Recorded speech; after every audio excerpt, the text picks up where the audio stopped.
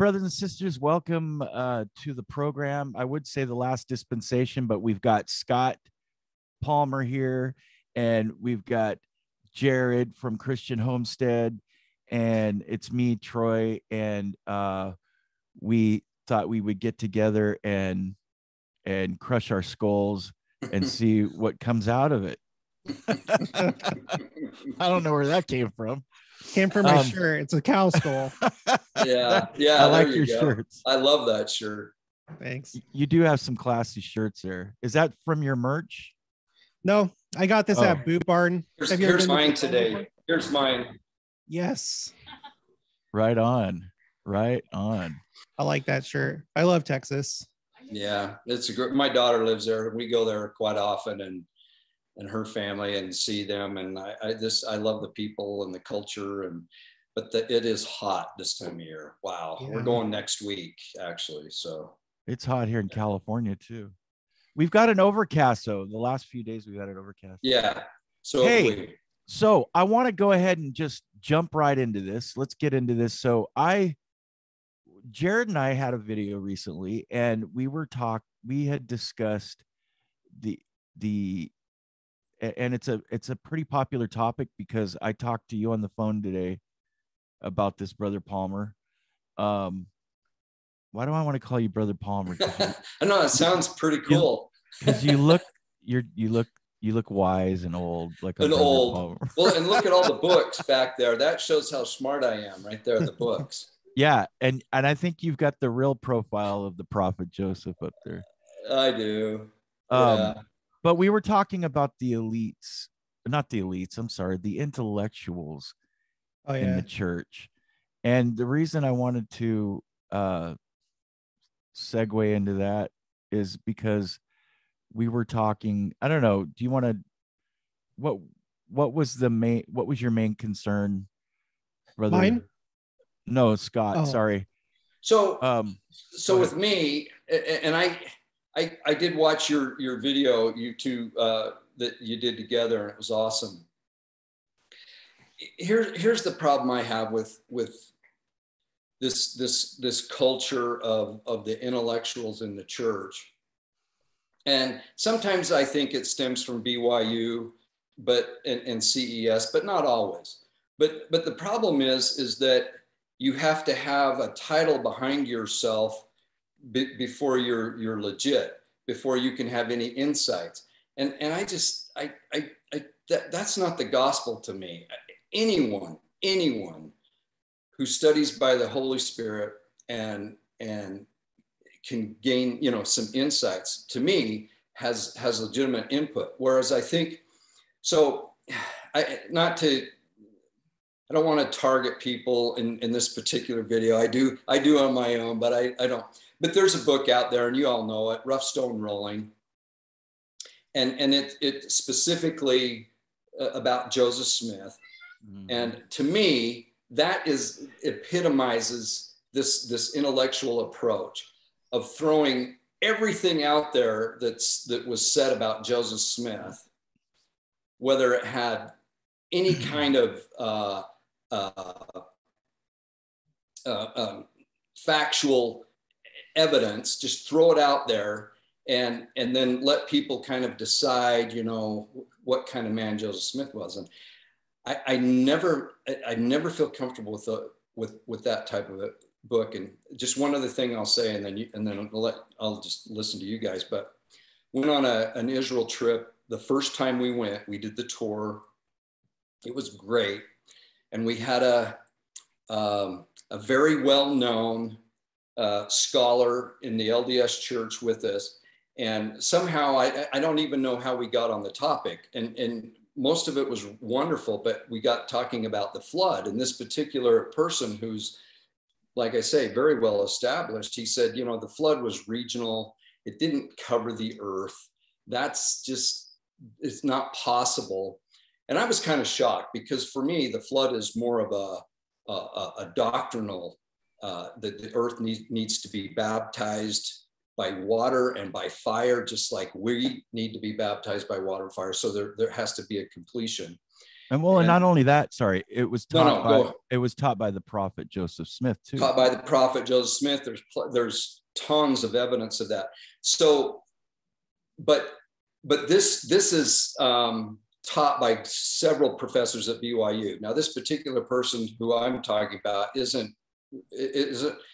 a CES, Moore University of Utah professor with the institute there. He retired now, more so than attached to BYU. But that's what I'm talking about is explaining away miracles and wonderful things because actually they just make sense. Anyway, that's where I'm coming from. Yeah. I actually, before hopping on here, I did a video that I'm going to put out tomorrow. And I was talking about this concept because Troy, in the last interview that we did, he brought up this thing about Orson Pratt, where there were a couple of things like theories and stuff that he had put together that the church officially disavowed. And it was in the desert. Did you get that email from me? Yeah. Okay. And so I did like a big thing into that. And it's like, I think it's okay because like everyone treats speculation like it's the devil, which I don't think it is. Like, I think it's okay to think about things, but like where you cross the line is where you start preaching those thoughts. And so like with the professor that's like, no, there was no worldwide flood. Like, you don't know, like that might be what science indicates right now. So what you should say, if you feel really strongly about it, is like, well, in the scientific world, there's not a whole lot to back that up, but I don't know, rather than just like make the assumption, no, it didn't happen. Because like science is imperfect, doesn't know everything. And so anyway, and that's one thing that Orson Pratt did some of. He had a couple works that he did. Like there was one book, I guess, called The Seer and some other things. And then the church had to be like, no, don't teach this as doctrine. Like don't put out like new doctrine or whatever. So, and I think that's what a lot of intellectuals, struggle with, is like they do know a lot. I have no doubt that they know a lot, but sometimes maybe their vision gets a little bit cloudy. They think that they know more than they really do, or they feel like they have the authority to say, oh no, this or that did not happen. So I think you do have to be careful whenever you like listen to the scholars and what they have to say. And I think there's a difference between speculating and like you both are saying this is gospel or this, or explaining away what the prophets have testified about. And I'm not just talking about the apostles like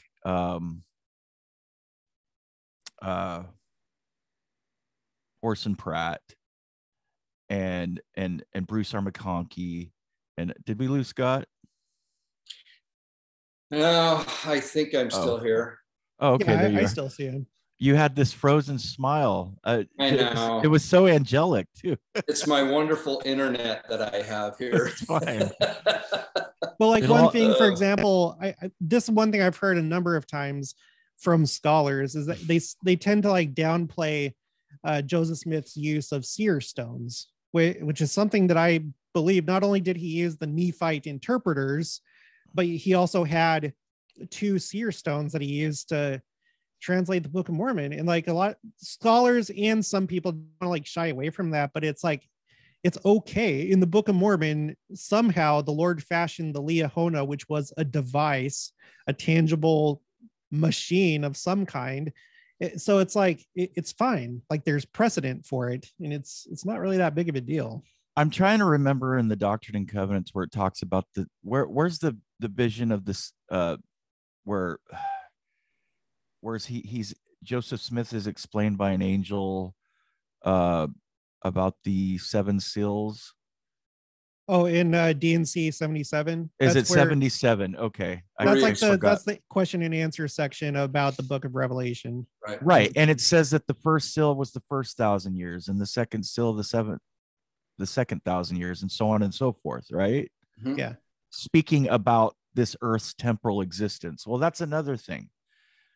A lot of the elites elites. I'm sorry. I got that something on my mind right now. The intellectuals going on with the farmers. But anyway, the intellectuals will explain things that, the reason I brought this up again is because there's two different aspects of this right now that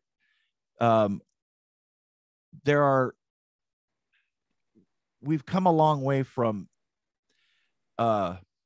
we used to say every member a missionary, right?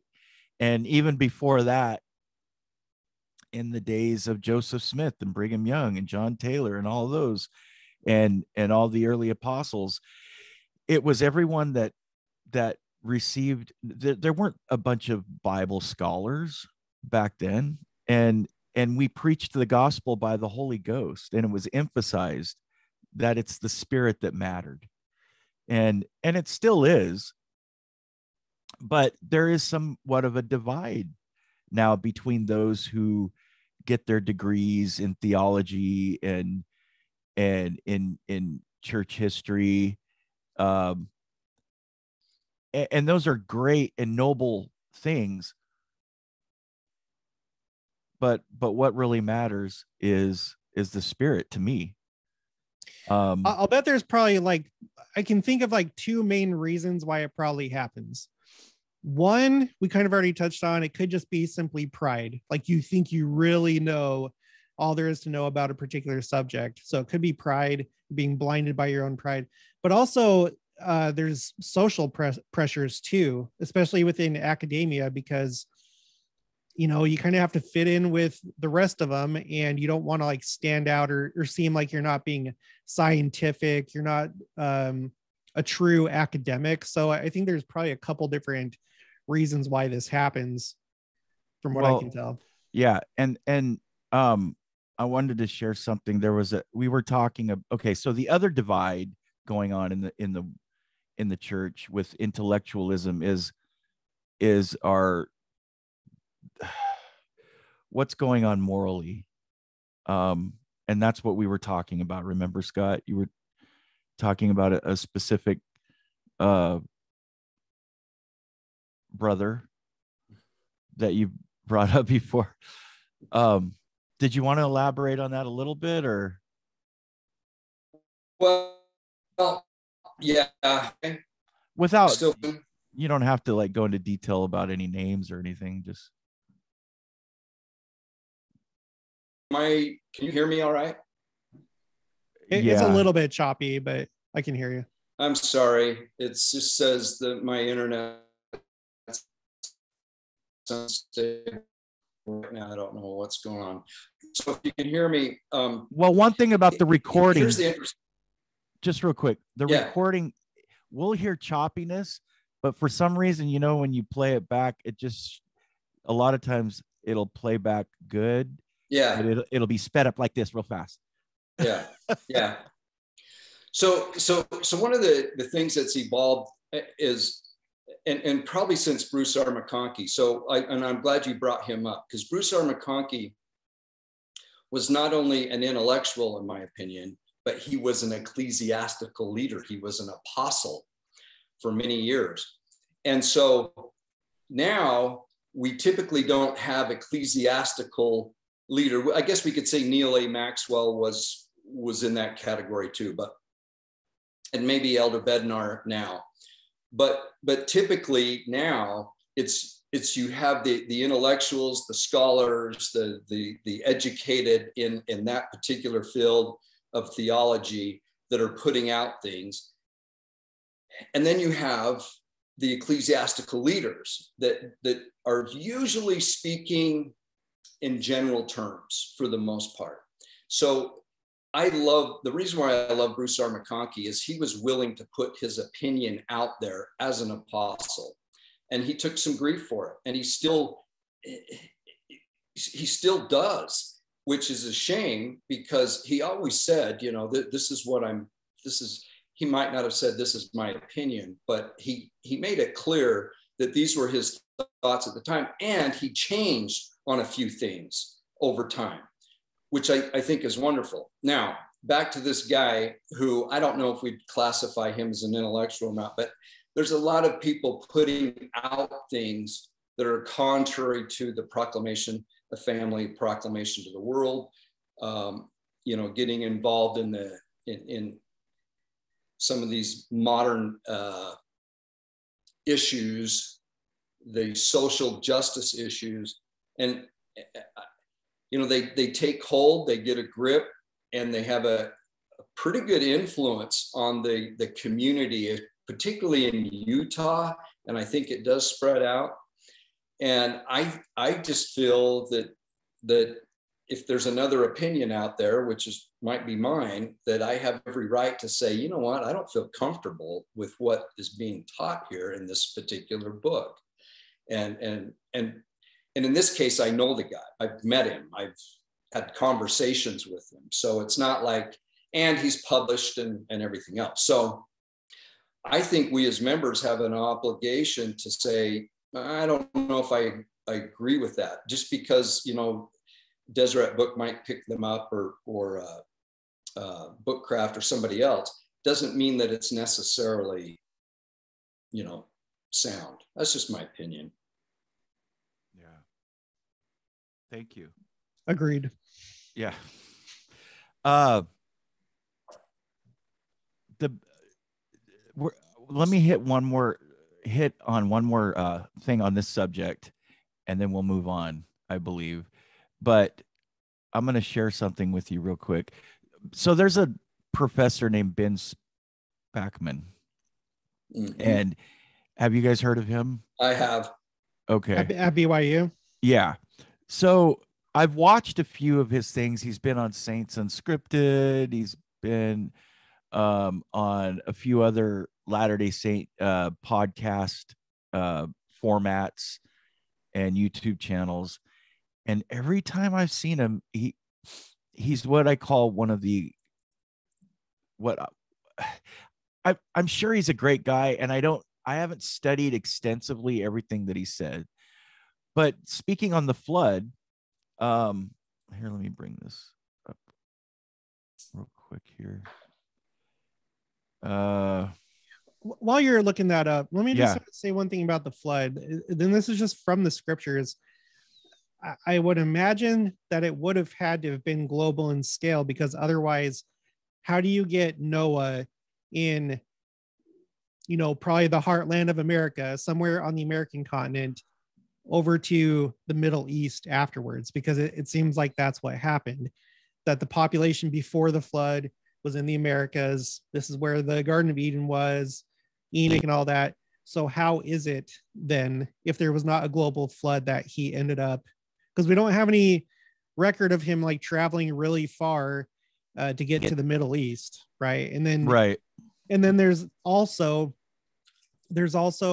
we know that at one time that all the continents were together, but then that they separated. And I don't know so much. There's so much geological evidence for that other than Pangea, but they're talking about like millions of years rather than 6,000 or however many years.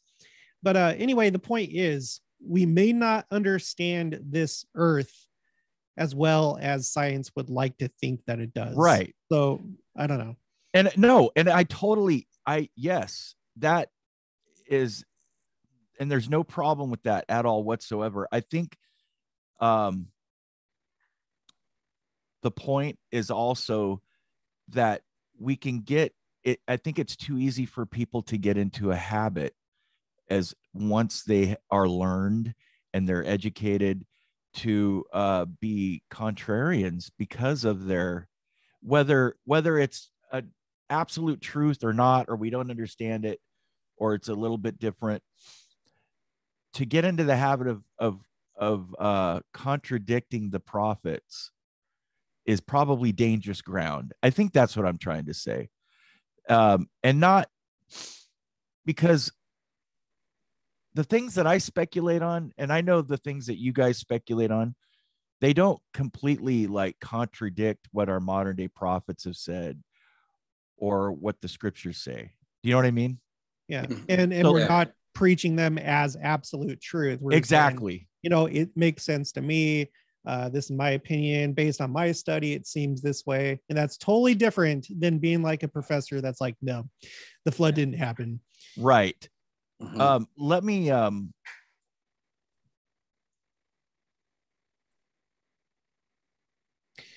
it's going to be interesting to see whether it's in the millennium or whether it's after that. Once we understand exactly how everything works, how much we didn't know, you know, because science has its limits. Historians, they have their limits. You can only do so much with what we have, and you can put together probably a pretty good picture of things, and you can respect that, but right, they don't know everything, obviously. Yeah, exactly. Here we go. So this is what Ben Spackman said in a an essay that he wrote on the flood. This is just one paragraph, and I'll break down what I'm implying here. The people who joined the Restoration in the second quarter of the 19th century were not tabula rasa. Okay, so tabula rasa. What does that mean? Blank slate. Okay, blank slate. Okay, so why couldn't he just say blank slate? I'm sorry. It's a famous like philosophical phrase when you get into what's called epistemology. It's the study of knowledge, like how do we obtain knowledge. Right. That's where I know it from, so it's probably from that. Epistemology, I know that from remember Carrie Mulstein. He wrote that. He would talked about that in his book. Okay, so he goes on. Most, with some exceptions, came out of a Protestant background. Therefore, it is to be expected that at least some Protestant understandings would find their way into the Restoration and remain in the church. But the Restoration was much more than simply a rearranging of Protestant tenets or a reshuffling of contemporary ideas. In many ways, Latter-day Saint discourse ranged beyond its environment, such is the case with Latter-day Saint understandings of the doctrinal significance of the flood in Genesis. As I was discussing Ben Spackman, and so he believes in a regional flood, which I'm like, okay, that's fine, but what have our modern day prophets taught on it? Something contrary to that. Okay, but here's my point: whether it came from a Protestant background or not, who's to say that the Protestants weren't on to something that is true? Yeah. Well, but just because it came from a Protestant background doesn't mean that it wasn't, that Joseph Smith didn't receive revelation on it as well. Does that make sense? It does. And so in 1 Peter, we have this scripture mastery verse, for Christ once suffered for sin, the just for the unjust, that he might bring us to God. I can't remember exactly,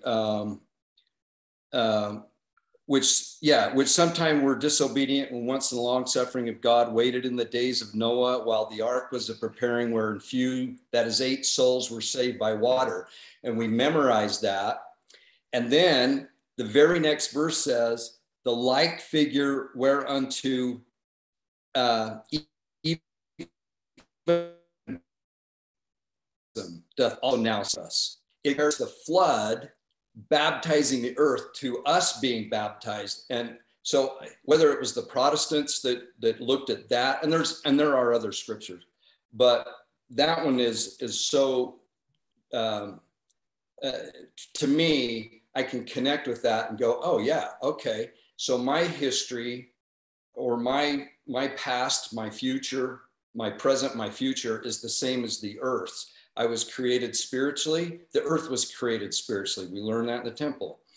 I came here to get a body and to be baptized physically. The earth needs to be baptized by water. And those are like types and shadows, basically. Types and shadows. And then the earth, we know in the future will be baptized by fire. We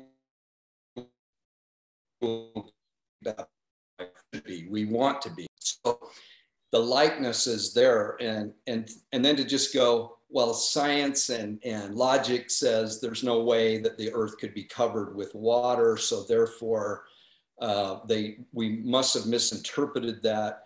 And that's the issue. But anyway, in some ways it can be minor, but doctrinally it's a huge difference of opinion. And I find that those that I've had discussions with on this, that I would classify as intellectuals, they never look at it as a doctrinal issue, which is interesting. Yeah. That's okay. Yeah. It's interesting because we learn through our scripture that apparently the earth is alive and it goes through the same ordinances. And I think it is like you said, Troy, a foreshadowing, but I think it's also, I don't know, there's something special about the earth. And I think if you think about the last days when there's going to be a burning, a baptism of fire, we know it's going to be a literal fire, and the scale is going to be worldwide. So if you use that logic, then you would think, okay, worldwide fire. So, and that goes along with the flood. So worldwide flood. I can understand their resistance. Beautiful. Yeah, thank you. Yeah, I can understand their resistance because, again, well, I've seen a couple things that show that there is geological evidence that there was a worldwide flood. This isn't like one of my big topics, and it was a while ago, but I can understand where they come from. But I just hope that they don't compromise so that they fit in with their fellow scientists. And I think that's the whole gist here. The whole point is not so much. Sorry, did I interrupt you?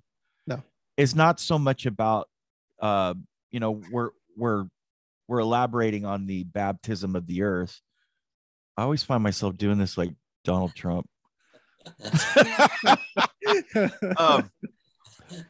But it's a beautiful thing. That's a beautiful. But like you said, Jared, be careful. These are prophets. These are things you find in the Doctrine and Covenants. So Ben Spackman, he's been on my I don't know, my intellectual person hit list, and I don't mean him to be. And I probably need to get to know a little bit more about what he teaches. But, things like that, are we explaining away things that maybe we shouldn't be explaining away? The types and shadows, that's too much coincidence, but it's not coincidence. We're baptized by water and by fire. The earth was baptized by water, by fire. The earth goes through 3 degrees of glory. Our bodies will go from a celestial to a terrestrial to a celestial body. Hopefully. Hopefully I don't stop on the second one or even the one I'm on now. Well, there's this great scripture in, I hope I can find it. I think it's in 84, section 84, and it talks about the earth and because the earth, let me see if I can find it here real quick.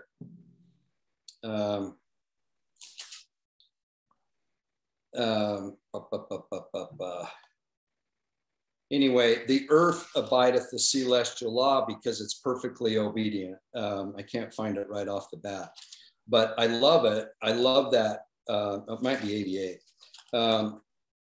The earth abideth the law of the celestial kingdom, for it filleth the measure of its creation and transgresseth not the law. The earth is setting the example for us in a sense. Wow. Because we know from this scripture that it is going to be celestialized. As for us, makes you wonder what a disobedient planet looks like. Yeah, exactly. But the opposite of the professor you were talking about was the one that we talked to, Carrie Molstein with the Book of Abraham, because there are a lot of intellectuals that attack the Book of Abraham and its origins, and he doesn't. And he's bought that little booklet, the small book that he wrote on the Book of Abraham. It's fantastic. It's wonderful. And so there are, you know, they're good intellectuals, if we want to call them that, or professors that know their business, but yet don't cave in to this, you know, trying to be popular among the others. I really liked him. I thought he was a straight up guy. I want to give a shout out to one group of scholars. I refer to them every now and then in my videos. They're called the Interpreter Foundation. Mm-hmm. Yep. You know, Daniel Peterson and those guys? Yes. They used to do like Daniel C. Peterson. Yeah. They used to do these scripture roundtables back when we were going through the different books of scripture. I think it was for Sunday school, if I remember right. But anyway, they would do like a weekly thing, and there are just so many gems there. And you can tell that group does not go the cowardly way. They don't try and explain things away. Basically, they're really good. They have a YouTube channel, so if you guys want to subscribe, check them out. They're good. Awesome. All right. So, where do we go from here? I would like to talk a little bit about Israel and why. I know Jared and I both talk about it. You've talked about Israel, and I'm gonna go pop some popcorn while you guys. Yeah, no, because you talk about it too. But the cool thing is not that many years ago we wouldn't be talking about Israel at all. It just wasn't. It was interesting, and you know we had scholars like Hugh Nibley and Truman Madsen, and I can't think of all of them, but you know that were bringing interesting things to the forefront from Israel. But by and large, most of us were like, And now I think this is somewhat of the turning point. I don't think the time of the Gentile is over yet. But I think it's winding down. I think there in any time of either a dispensation or a changing of times, there's layover, there's lapover. And I think we're in that, where our interest and our understanding of the importance of not only the children of Israel, the people of Israel, but our ties to it as members of the church. And I'm one that, and this is just my opinion, I've talked to several patriarchs.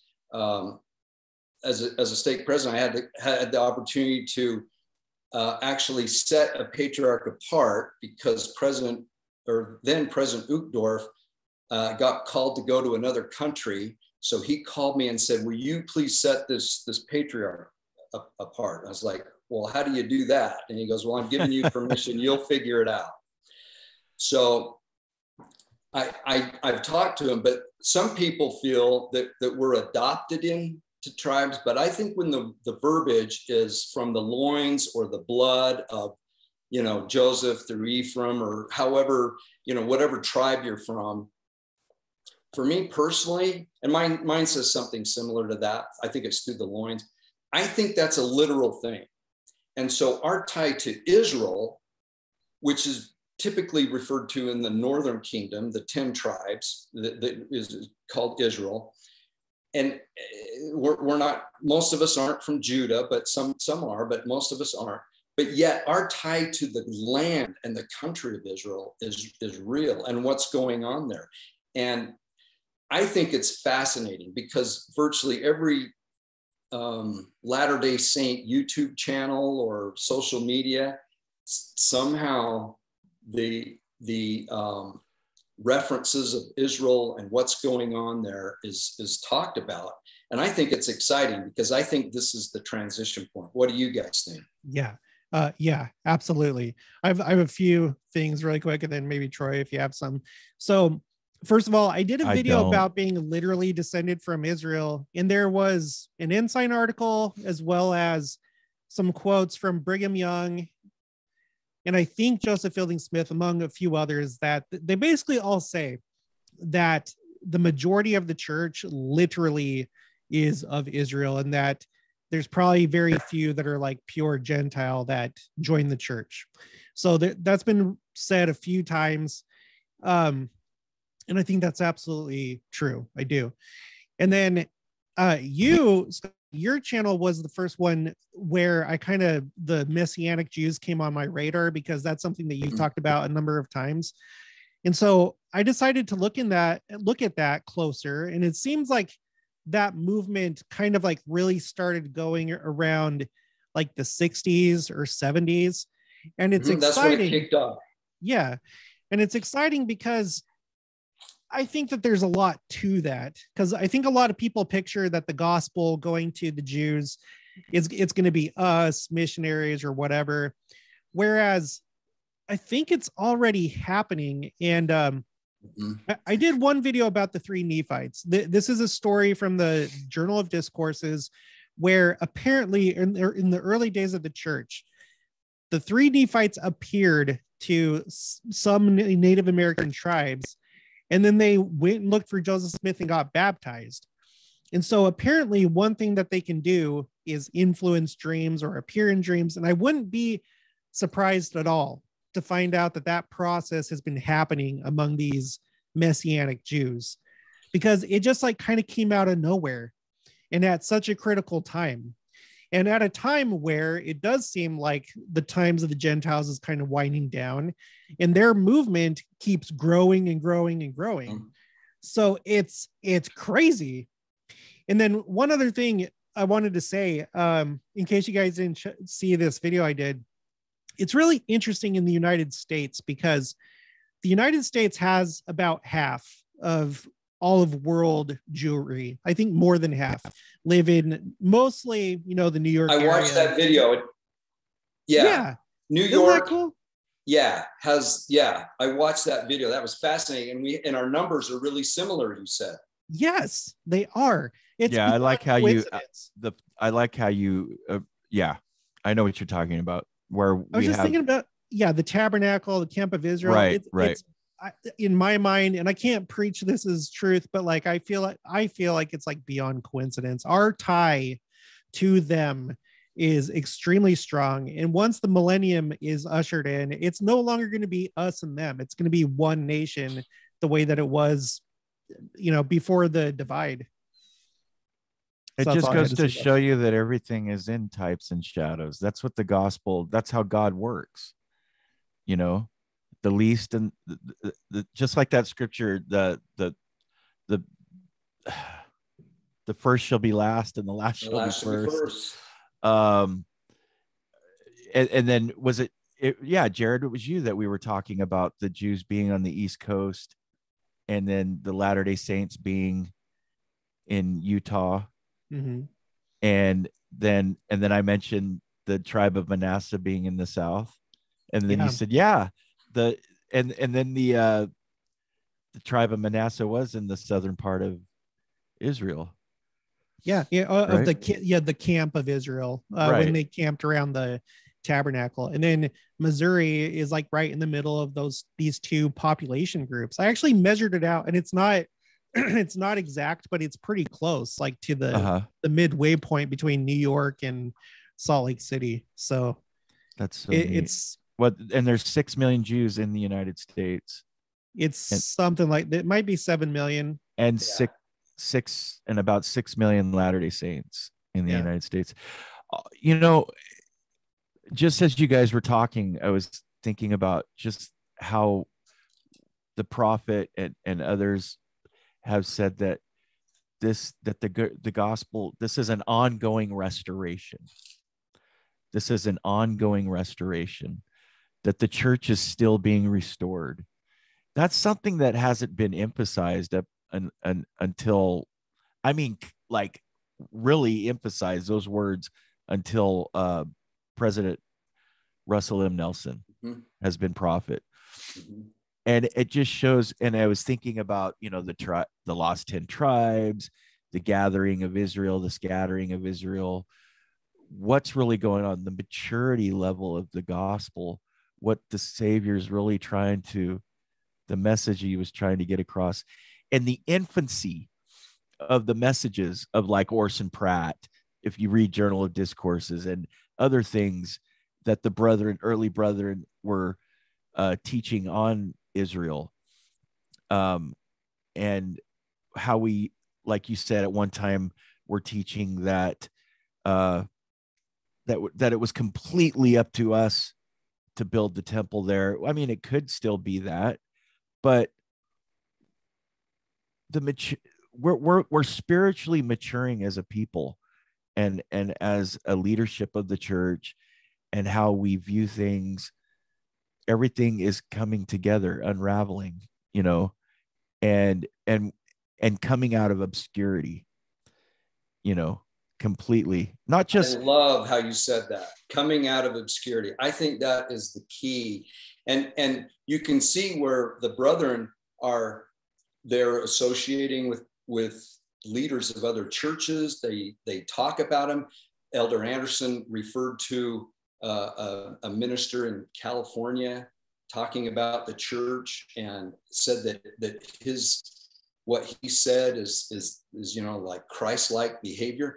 We never used to get that very often, where our church leaders were acknowledging other church leaders. And I think this is what is opening the door up for the preparation of the second coming of Christ, where like-minded individuals that worship the God of Israel, the Jews might not have connected with Jesus yet, but those that at least connect with the God of Israel, and other Christian denominations that are like-minded, because we know that there's going to be other faiths during the millennium, right? I think we're all in agreement. Oh, yeah. That. And it's taught, it's pretty well understood. And so I see our current leadership, church leadership under President Nelson, starting that thing, because that wasn't really, I didn't grow up with that. It was like Latter-day Saint, that's it. We don't talk about anybody else. We don't acknowledge anybody else. And I don't think it lessens our understanding that this is the Church of Jesus Christ of Latter-day Saints, is the kingdom of God on earth. It doesn't lessen that, doesn't lessen the ordinances and the priesthood keys restored. But what it does do is what was that phrase you used, that word? I just coming out of obscurity. Things are coming out of obscurity, where we're looking for ways to unite with people. Can I share one quick story? Absolutely. So Sue and my wife and I, we'd just finished our trip to Israel, our first time. And we were just like Israel, everything, right? And can I ask you something really quick? Yeah. Something really quick. This is for just everybody watching. When you went to Israel, were you able to get around okay? Because I know that most of them speak English. Were you able to get around okay with only speaking English? Yeah, so the first time was with the tour, and it's easy. The second time, it was just my son and I, and we traveled freely. We stayed in Airbnbs, we rented cars. Yes, the food, the water, the travel, the communication, safe. And we even went to a lot of West Bank sites. We went to Shechem, Jacob's Well, which is, a little, interesting.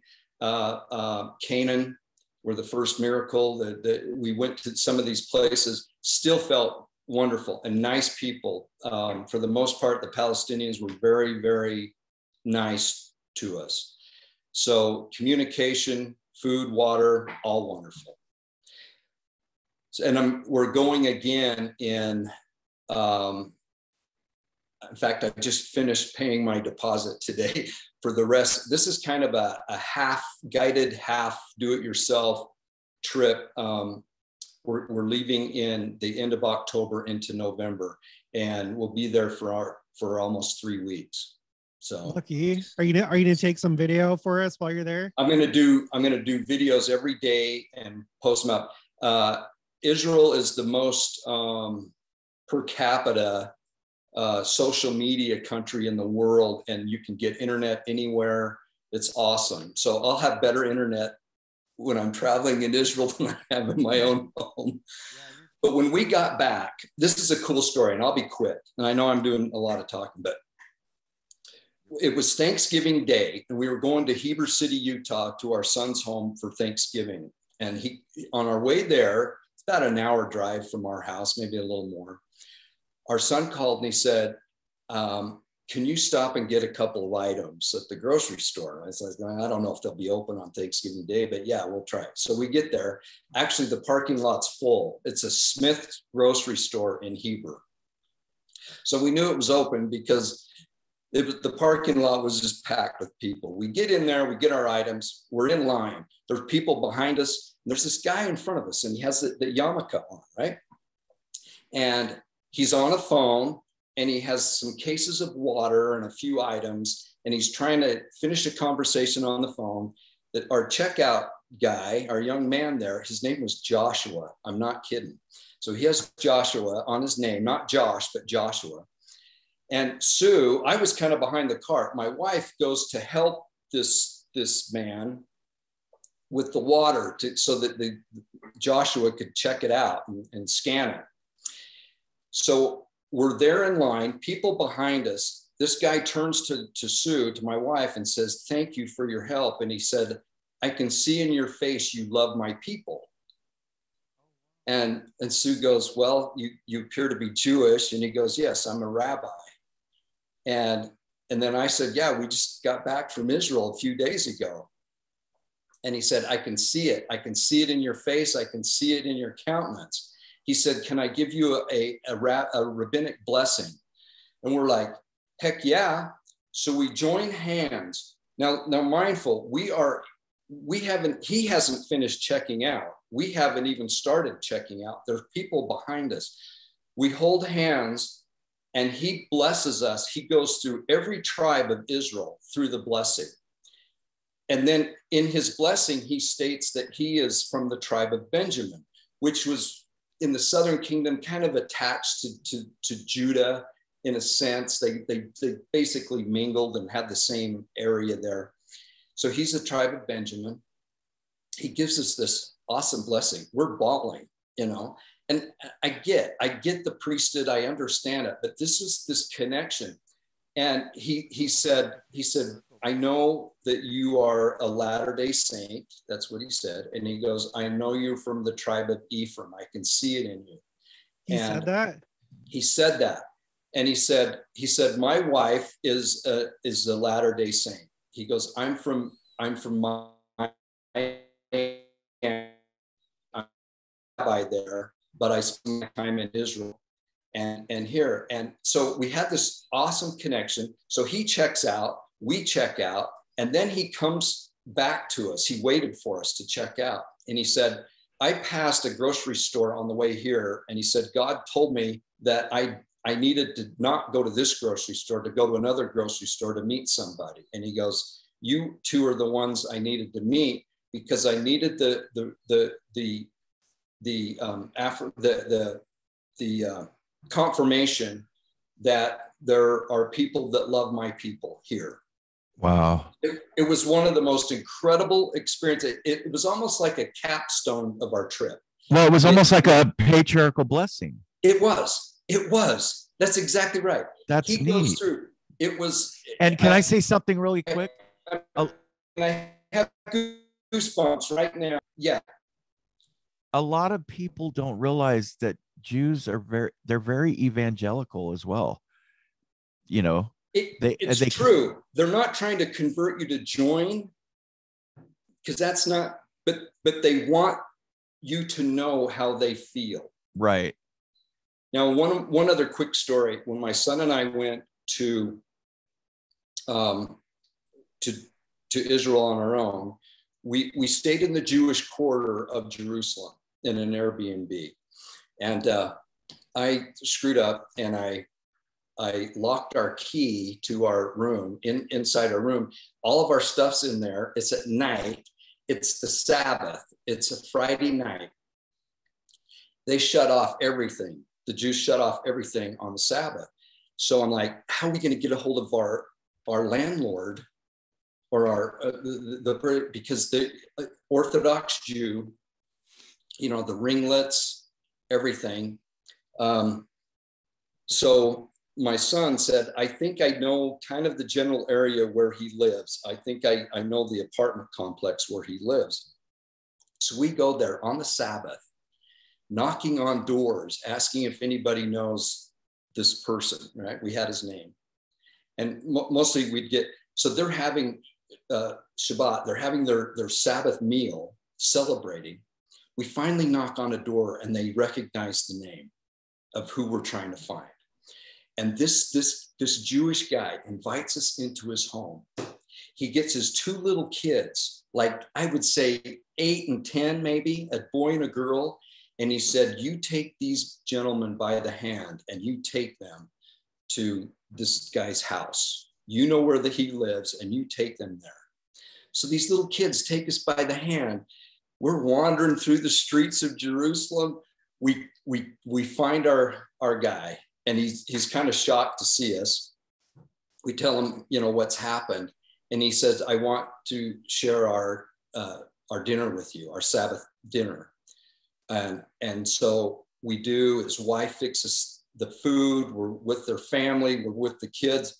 And so when you say they want to evangelize or talk, they do. And they want to tell you about their culture. He had his Talmud, which that's like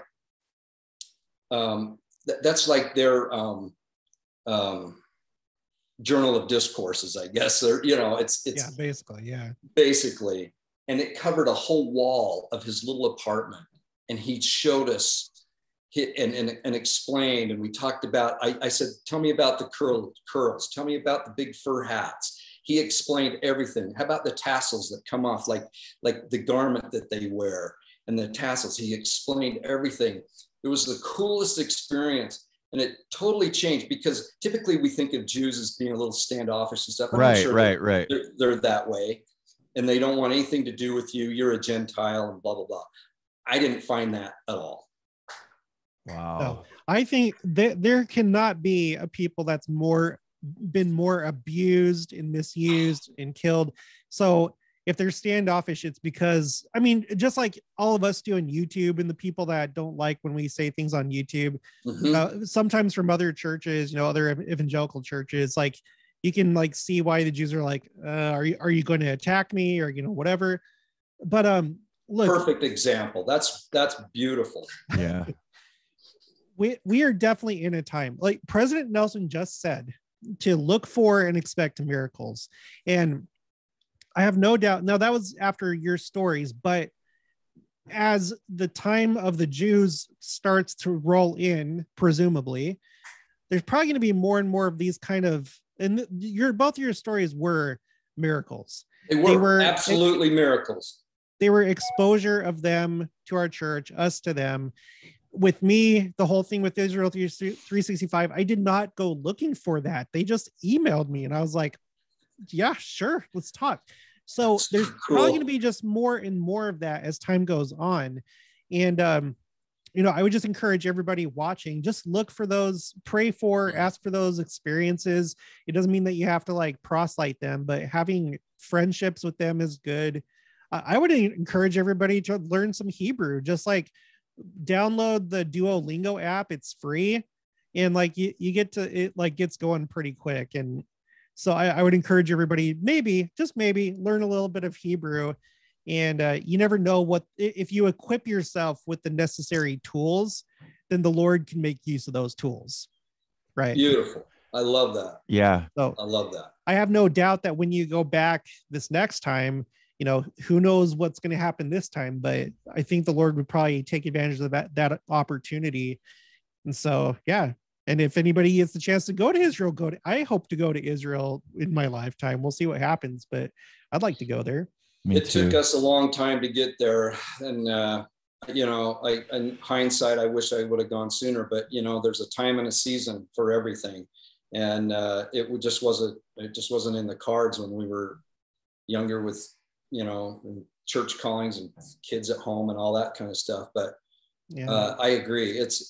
And the people I've talked to that have gone there, the Latter-day Saints, I hear this over and over with everybody, but I hear it that you feel like you're going home.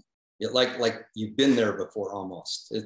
And that's how it was with us. So yeah. Another thing I wanted to say, because when you were talking about how the church is talking to lots of different religions and stuff, one that stands out a lot to me is the Muslim world. They've been really talking to a lot of Muslims. They put out the pamphlet. There's now a section on the website, on the church's website, called the Interfaith Relations, and there's a pamphlet about Islam.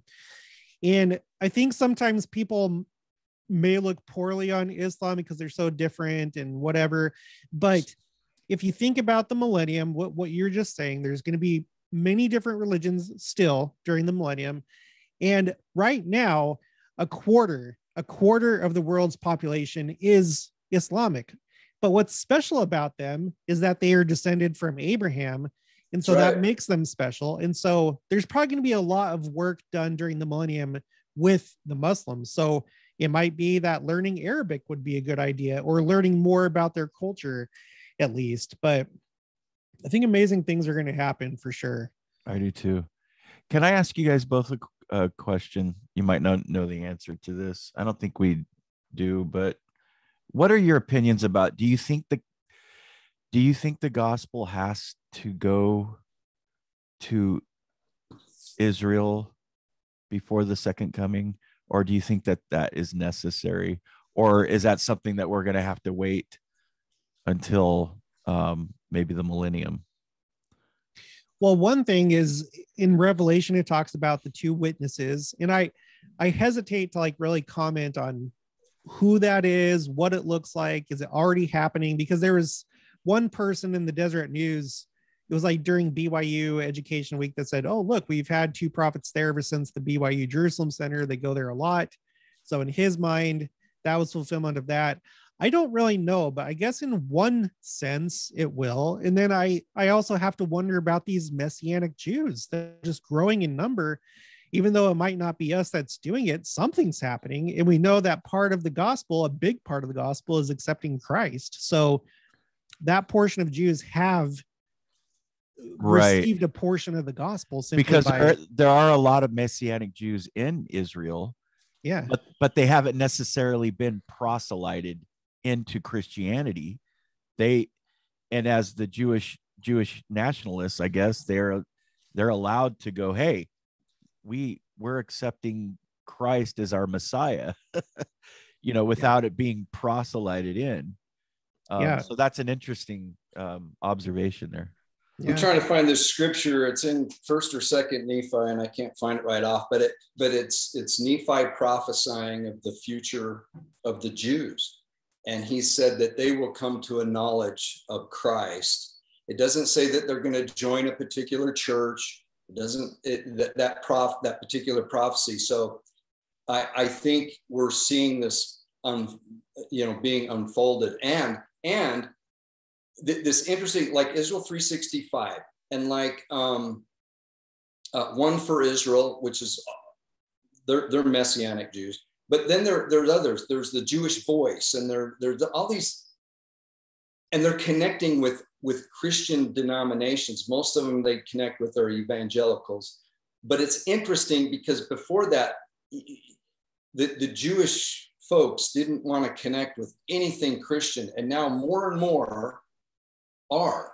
And they're, I don't know if you guys saw this YouTube video. I can't remember who put it out, but it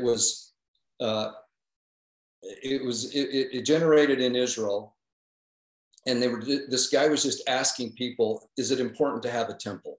Is it important for the Jews to have a temple?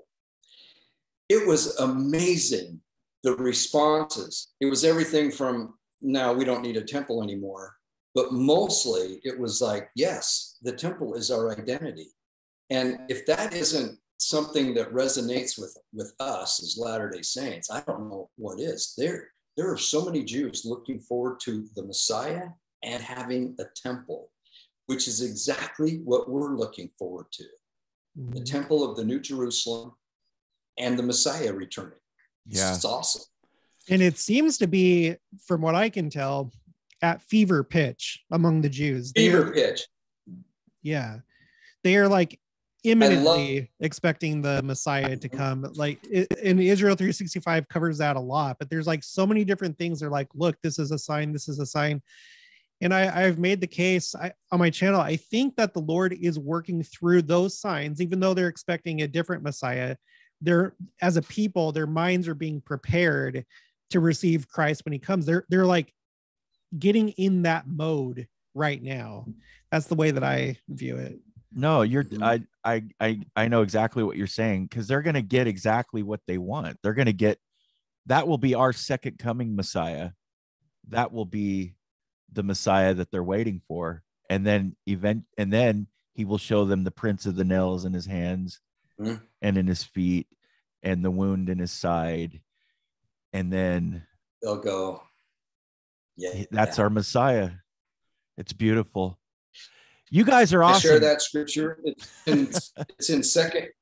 I found this scripture. It's in 2 Nephi chapter 30, verse 7. 2 Nephi 30 through 7, or verse 7. And it shall come to pass that the Jews which are scattered shall also begin to believe in Christ, and they shall begin to gather in upon the face of the land, and as many as shall believe in Christ shall also become a delightsome people. I think that prophecy is, it's begun, it's in the middle, it's towards the end. I don't know, but it's happening. It's happening. Yeah, in my opinion. Yeah, there's no doubt. And it's stunning that you can trace it back to a certain time, to like about the 60s or 70s. I mean, all throughout time, there's probably been here and there some Jewish converts, but like as a group, as a movement, 60s or 70s. So that's like really recent, and it's stunning, and it just keeps like going. It's amazing. So good. So good. You guys want to end it here? I think that it's good for me. I'm getting pretty hot in here without AC. All right. It's 102 where I'm at. It's been a hot summer. Here too. Thank you so much for your guys' expertise in that area. I need to learn a little bit more about that. There's a lot of spectacular things happening in that area. Yeah, just dive in, man. There's a lot of resources. I like to go to kabod.org because like it's set up to like get Jews that are not observant to become observant. And so it's a great place for people that are like us trying to like learn about Judaism to learn about it. So Kabod, learn some Hebrew, maybe watch or read Israel 365, because they cover stuff that nowhere else does. That's right. Yeah. Temple Institute's another good one too. I really like. I listen to him once a week, and I love the Temple Institute. Yeah. All right, guys. Okay. Hey, stick around for a second. Okay. All right.